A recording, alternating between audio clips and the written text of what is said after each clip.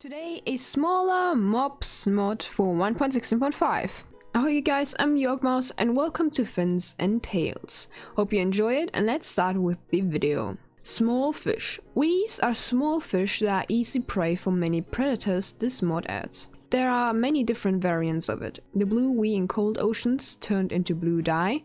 The pea wee in jungles turn him into lime dye.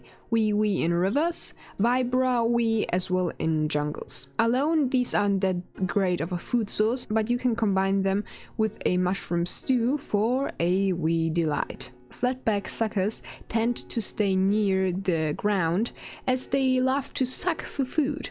Eat him or turn him into brown dye. All of these fish you can tactical fish.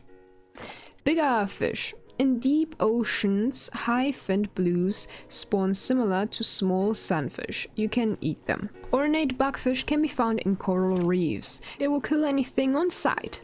He can be turned into bugfish meat that can be cooked.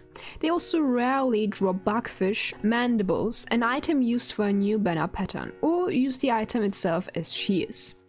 Phantom nudibranch lives in deep cold oceans. Fragile beings. Swamp mucker don't swim, they propel. Living in swamps, rarely they can drop winds that can be used to make winged boots. They inflict you with slowness on land, but it will increase your swimming speed underwater. They come with a new enchant, Fluked Edge maximum level 2, that allows players to jump out of the water, like riptiding. In cool biomes, the small teal arrowfish hunts down all smaller prey, often killing blue wees. Golden river rays live in rivers and love to hunt snails. More about them later. They drop their meat that can be cooked to get a fillet. Nightlight squid are a new relative of these squids in cold biomes. It drops its tentacle, which can be used to make luminous calamari, eat it raw or cooked. It will inflict night vision, or chained tentacle, a variant of chains that should emit light. For me, it didn't work. Banded redback shrimps spawn in coral reefs. They drop themselves and can be cooked. Spindly gem crabs spawning in coral reefs, you can encounter them in 5 different colors. If you are vicious enough to stuff them into a new block called the Crab Crusher, sometimes they will then be converted into gems, which you can use to make this block. If you combine gem crabs with shrimps and mushroom stew, you get a reef cocktail. Grants resistance and water breathing. In lukewarm oceans, players can find their relatives, bull crabs. These breeds can be found in white, which are more passive, and in red, the ones that even hate its own kind. Both of them can drop the claw that can be combined to get claw gauntlets in white and red. It comes with a new enchant, uppercutting, that flings your opponent into the air while in water. The claw can also be cooked.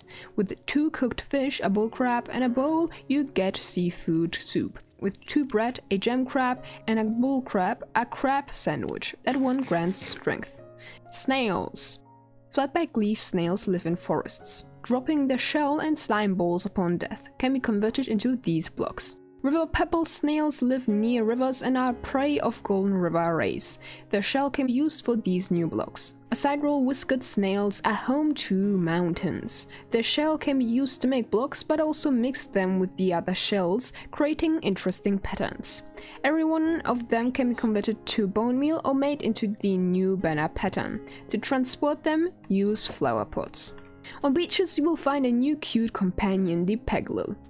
They love eating small fish such as blue wees and are a mixture between parrots and penguins.